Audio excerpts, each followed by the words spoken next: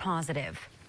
Now, North Dakota's position as the country's COVID-19 leader relative to population showed no signs of improvement today, with a more than 18% positivity rate of tests in the last day.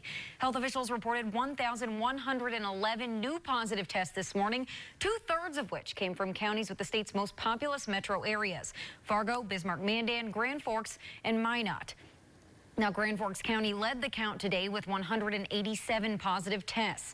The North Dakota Department of Health update showed 11 deaths in the last day, including 4 in Cass County. The youngest person the state lost today was in his 50s. The death toll stands at 639 since the start of the pandemic, which ranks 10th highest in the country per capita.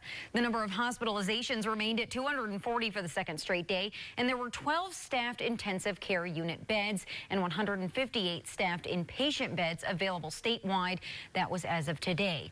Now, the number of active COVID-19 cases in the state stands at 10,563. That's up 238 cases from yesterday's report. Cass County has the most active cases, closely followed by Ward County with 1,522.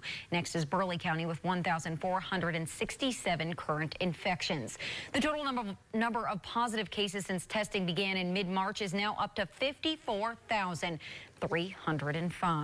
For the latest information on the coronavirus in our state, including resources, all of the latest case numbers and prevention, head to our website,